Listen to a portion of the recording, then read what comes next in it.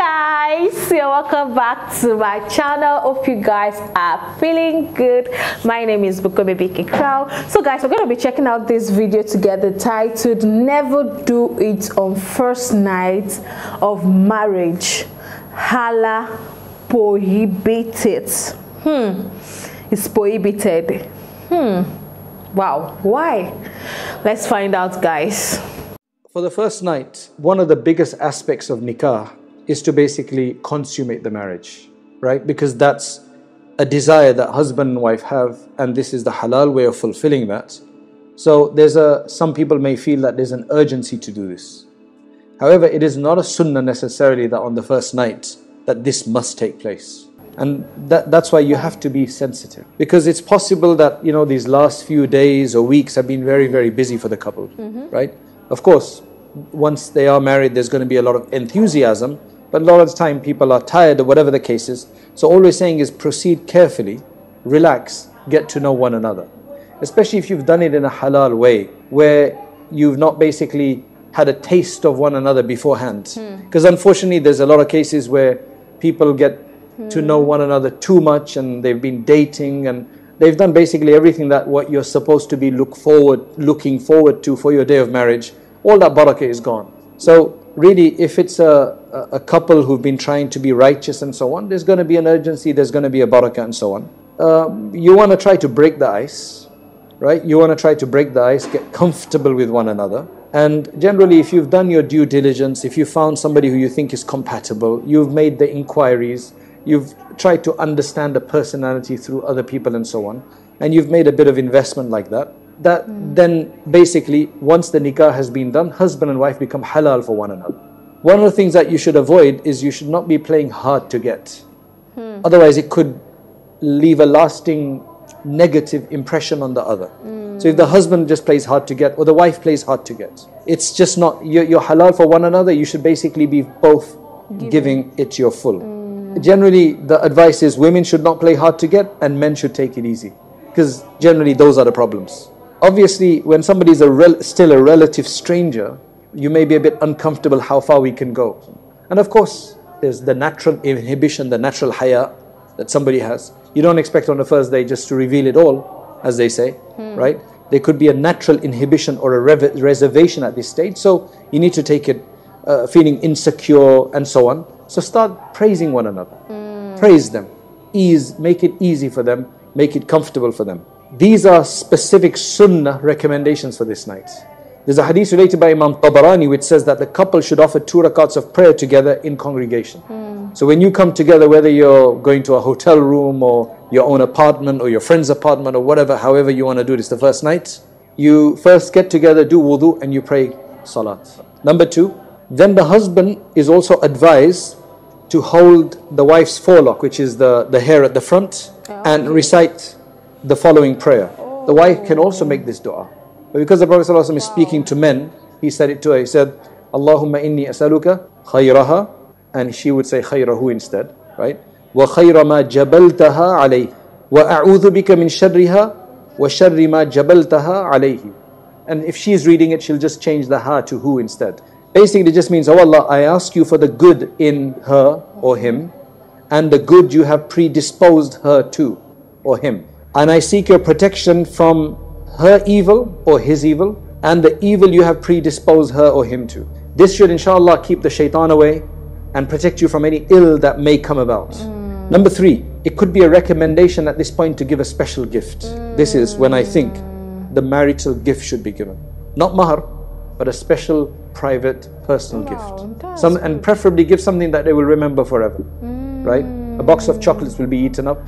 Because the Prophet ﷺ said, Tahaddaw tahabbu. Give gifts to one another, and that will create love. And this is the person you want to create love with. So use everything that the Prophet ﷺ is encouraged to create love with. Now, if you're already married and you didn't do this, you can still have a special night and say, let's do this again, let me give you a gift. Number 4, this is from the sunnah. The husband could also offer his new bride something to drink. A nice juice or something. Or anything, even water. Okay, number 5, this is where nobody else should be there afterwards, obviously, because if they decide to get intimate and make love, the couple then should first recite the dua, special dua, which is Bismillah, Allahumma jannibna shaitan وَجَنِّبِ الشَّيْطَانَ مَا رَزَقْتَنَا. You should memorize this dua. It is very important, because remember, this is all about the big idea of marriage, which is to produce children and the next generation. And you want to make sure you do everything right to produce the best children. Shaitan is there to cause problems right from the beginning.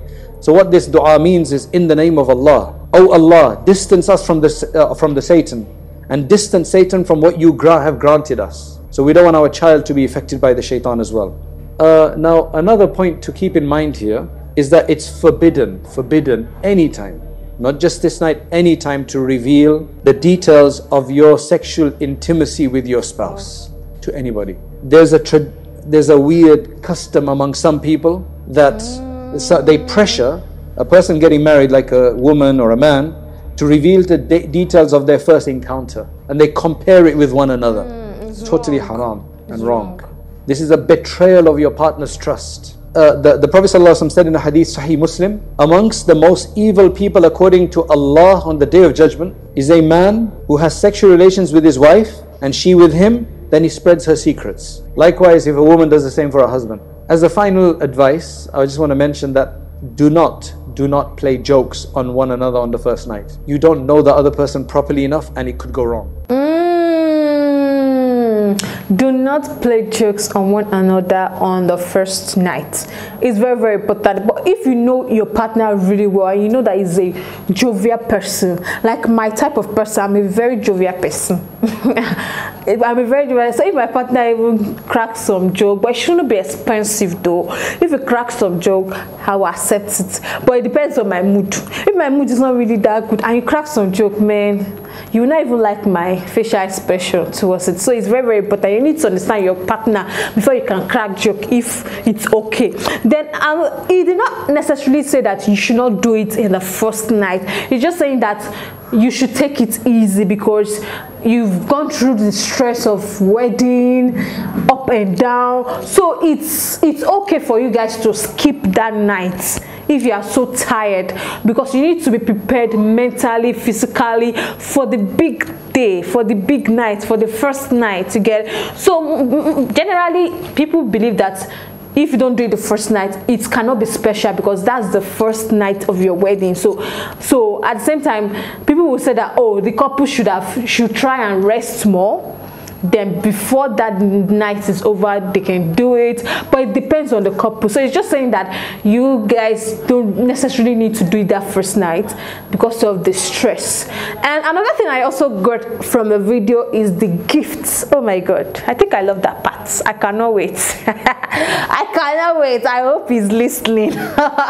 Don't mind me, guys. That gift, giving gifts to one another on the first night, wow, that will make you like the person feels so special, and the person will remember that night forever, even years to come, 50 years to come. Whenever you guys are doing anniversary, that night will pop up or at that person's mind, and the person will cherish that gift. I believe you should, apart from chocolates that ladies like, you can get her something really nice, maybe an handbag, you can get your man maybe a shirt or suit or something lovely, you get, that it can last, it can keep for years, and you guys can remember even in your old age. You guys can show it to each other, and you know, talk about that beautiful night, you know.